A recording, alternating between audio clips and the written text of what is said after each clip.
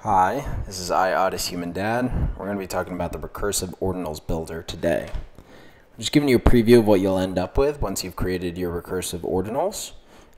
You can see here this is the invoice and where to send the Bitcoin to finalize the inscription, and we'll get to all that as soon as we get through this demo. So when you load the page, you will notice that on the left-hand side is a code editor. So as I am typing things on the left, my previews are updating on the right. Now here, I'm showing you how to do simple div tags. You can do any sort of image tags, span tags, really up to you how you want to edit here. And you'll notice the flashing on the right as it auto refreshes. If you want to take that away, there's a little toggle switch to stop the auto refresh. So I'm going to continue going here. You can see I'm setting up a simple header and a subtitle. I'm trying to change my displays. I'm flexing, which is causing it to be horizontally aligned, but it's starting to look a little weird. So now I'm going to try to redo the width, and that's not quite getting to where I want. So I'm going to drop the flex display and just go with a nice 3-row HTML file here on the left. So once I have my header and my subtitle, I'm going to start adding a little bit of style to each of these. So making sure that all the text is centered. Pretty soon here we're going to add a centering of the image, which is not a text item. So we'll see that that occurs through a flex element that is center justified. And I'm also going to, pretty shortly here, make a couple of arrow icons. The goal for this inscription is to essentially have all of the clay Tangz in a single inscription and to be able to page through them using the Recursive API. So we're going to put a little arrow to the left for our back button. We'll put another little arrow to the right for our forward button, and then we'll have kind of the basic structure here.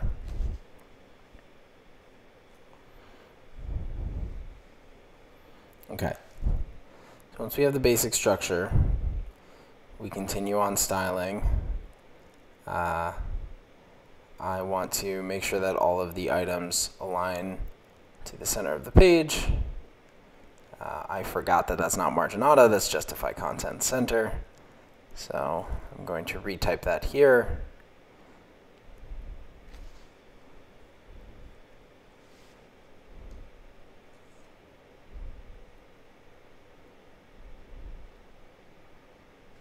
And then you'll see everything shifted to the center of the page. Now, it's good to know that that viewport you're looking at the right is actually an iframe. So it is going to show you a render just like ord.io will render. Certain browsers may have different settings, so I want you to be careful here. It's not guaranteed to be 100% exact, but the actual viewport at right is how ord.io or Magic Eden or any of the other standard viewers are going to be rendering it as well, and how your customers or your collectors will see their inscriptions. Okay, so I'm going to start increasing the size here of some stuff, make these arrow icons a little more visible. They're obviously meant to be kind of low fidelity, little ASCII icon artwork. I'm going to add a header class so that we can really bold up the Tangz. You'll see below it the Tangz are never going to sleep. That's the recursive acronym for what Tangz stands for. And just a note quickly there that a div tag did appear as red. If a tag appears as red instead of green, that means you have a mismatch. So I just needed to quickly correct the H2 closing tag to match. So, okay, I'm all matched up there. Now I'm going to give it a funky background color. I'm choosing the Tangz blue. I'm going to make all of the font white to really pop against that in a really high contrast way. Gray was a little too dark for the subtitle, so let's change that to a much lighter gray. And then we're going to add a little bit of additional styling as well. Okay, so now we're ready for the fun part. If you want to add a bit of JavaScript, which is something that creates interactivity in your recursive inscription, you're going to need to add what's called a script tag. And the script tag here is just a simple text JavaScript script tag. You're not going to really be using modules here. But this one is going to be a pretty quick one where essentially clicking either the left icon or the right icon will go backward or forward respectively. So the first thing we do is we start at index 0, our start, and I'm actually pasting all of the clay tangs in here.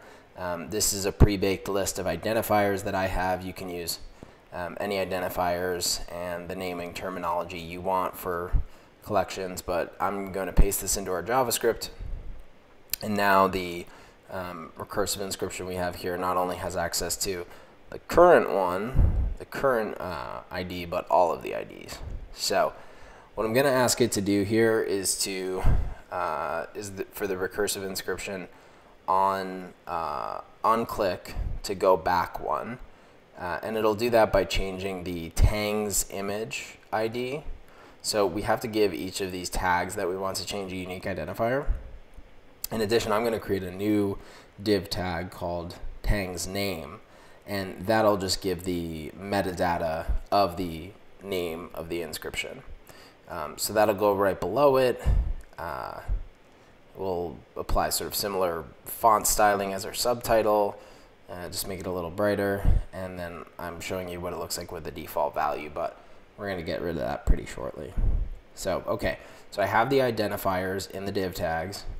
And here I'm going to take the current image index, and whenever someone hits the left arrow key, we're just going to go backwards. So we have to check here if the image index is 0, which basically means we're at the first element.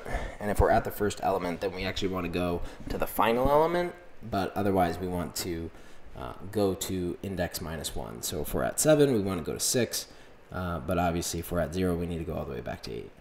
And then I'm going to create a placeholder for a function called load image. I haven't defined it yet, but it's just going to be the function we use to update the image and also the title at right.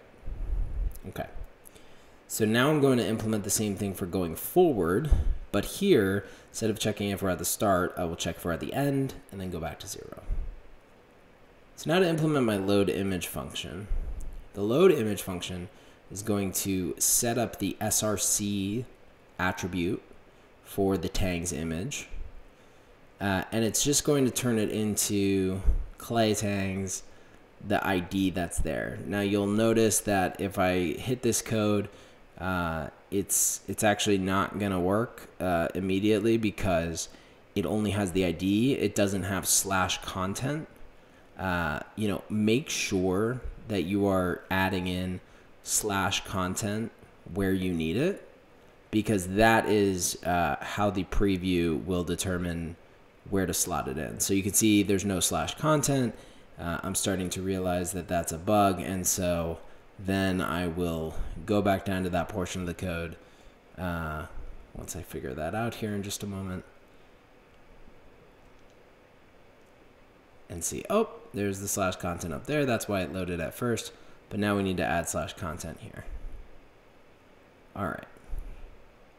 So /content now is correctly loading, but the clicks are not working. I believe the issue here is because I don't have a cursor pointer, so I'm going to investigate that. But that doesn't work. So now I'm trying out my second. Oh no, there we go. Let's see. So cursor pointer.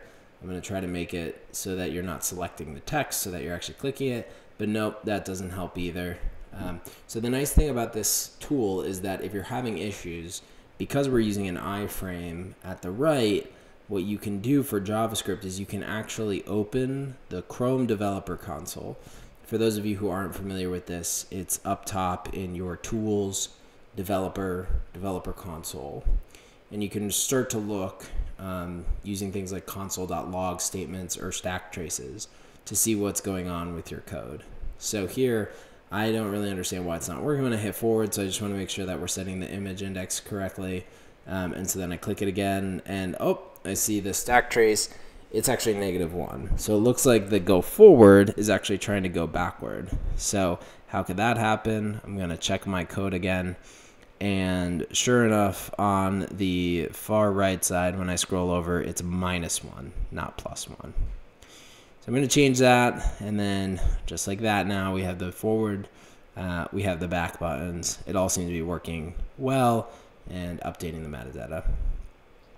So what I'm going to show you here is then I'm going to show you the ability to order and inscribe. I picked block 78 as the sat, and you can see it's a huge amount of money. It's a very rare sat. So for now, just for the demo, so I don't go broke, I'm going to pick a random sat. And the random sat using the OrdersBot API will just generate an order to send to an address at OrdinalsBot, but I'm just going to copy and paste it into Unisat. You can use OpenNode, you can use Unisat, you can use Xverse, you can use anything you want. Just a single transaction. And then you're going to hit next. You're going to sign and send it, and that will send it over to OrdinalsBot, who will then fulfill it for you. Now mine took about 10 minutes, but through the magic of video editing, I'm going to skip ahead quickly here, and you will see, voila. So that is the inscription. It's now in my wallet. And if I were to go to ord.io, I would see all the same sort of interactivity I just programmed. So hope that demo helped. Thank you so much for watching this. And if you have any questions, please feel free to reach out on Twitter or Discord.